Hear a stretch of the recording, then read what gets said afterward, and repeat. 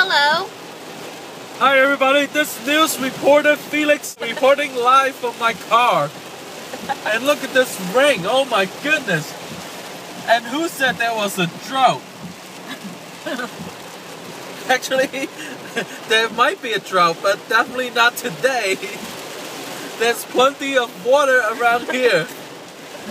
Look at it, all the cars are stopping on the side.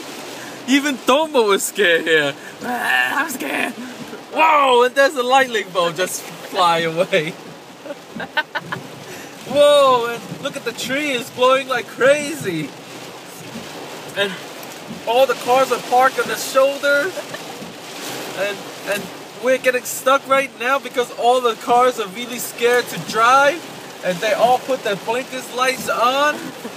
And it's not moving at all. Oh my goodness. This is crazy. I can't imagine for people who are sitting outside right now watching TV. I mean, just look at this rain. Holy crap. Whoa, another lightning. Yo, that was really close to me. I think my car almost got struck by lightning there for a second. But, speaking of that, kids, you have to understand that inside the car is the safest you can be in doing a lightning storm. Why? Because science says so.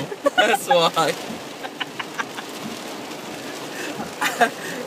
Just like, remember in the science center, the guy was inside a metal cage and he was safe from lightning. Remember that?